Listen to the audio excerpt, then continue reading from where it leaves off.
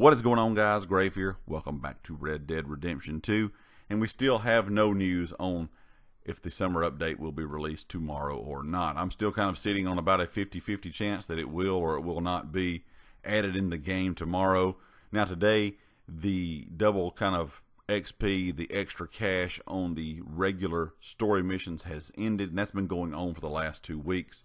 Of course, we did not get anything in last week's kind of weekly normal Tuesday update. We did not even get a news wire, so something will have to change tomorrow. Who knows exactly what it's going to be.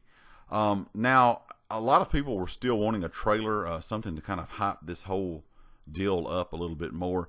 And while I was kind of expecting something, at the same time, it's kind of the norm for Red Dead Online. With the big spring update we had, where it brought the defensive mode in and everything we've got kind of changed in the game so far. You know, the last large update we had back in early spring. When that was released, the trailer came out the same day that the update came out. So that maybe the way they handle things in Red Dead Online. I know a lot of people, including myself, are wanting a little bit more hype surrounding this, kind of like the casino deal with the GTA Online. And I think the reason they hyped it up so much because they knew that there was such a large player base in GTA Online. When they hyped all that up with trailers and info, that a lot of people would come play the game once it was released, and they got exactly what they thought they would get. The casino update made all kind of big changes to the game, but also brought some big player numbers. It set some crazy records for the game, even though it's been out for 6 years. I think Red Dead Online is just being handled differently, and they've stated several times they want to handle GTA Online and Red Dead Online as two separate things. They don't want them to be alike. They don't want to bring.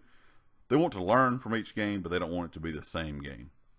So who knows what's going to happen tomorrow? I was hoping we'd get some info from Gamescom today. That's kind of why I waited so long to make this video today. But there was really no news. There was kind of rumors floating around about some stuff for the game in general, revolving more around the story mode. But they're just rumors. So until I really get some more solid info about that, I'm not really going to make a video on it just yet.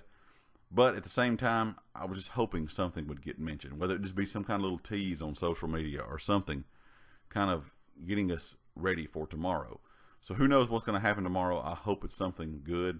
I know a lot of people are looking forward to this, and I know in the last video I mentioned it needs to be something really good, because if it's just rolls and nothing really else, and everybody still has to grind out these same missions over and over to even kind of upgrade those roles, I know a lot of people are going to get kind of bored of that quickly, because everybody's been doing these same stranger missions, these same story missions, you know, over and over for the last 6-7 months or longer. And I think that a lot of people are wanting something different, you know, involving this whole summer update idea.